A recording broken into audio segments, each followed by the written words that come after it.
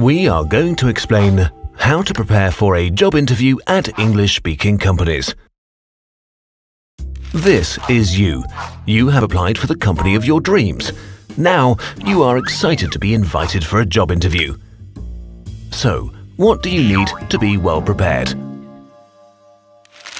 First of all, you should dress professionally and arrive on time. Remember that the first impression has a great impact on the interviewer.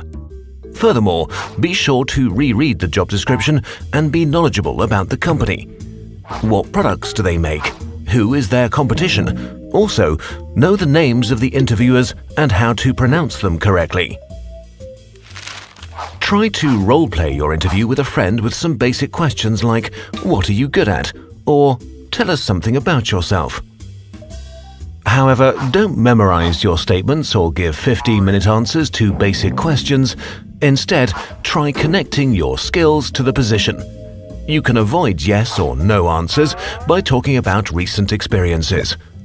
When practicing, try slowing down and don't worry that your English might not be good enough. Be positive. When meeting your interviewer, you should make eye contact. When your interviewer says, "My name is Paul Jones, how do you do?" don't talk about your actual feelings. Rather, mirror what the interviewer has said. "Pleased to meet you. How do you do, Mr. Jones?" This sounds polite. At the beginning, the interviewer might try to break the ice by talking about your journey. Keep the small talk brief and positive and give some extra information. So when he asks you, "Did you fly over from Germany this morning?" don't complain about the terrible flight you had. Rather say, "I flew over yesterday to stay with some friends." During the interview, be aware of your achievements without revealing too much private information. Avoid passive verb forms like "I was given responsibility for." Instead, just as in your cover letter, use active verb forms like "I was responsible for" when talking about your experience.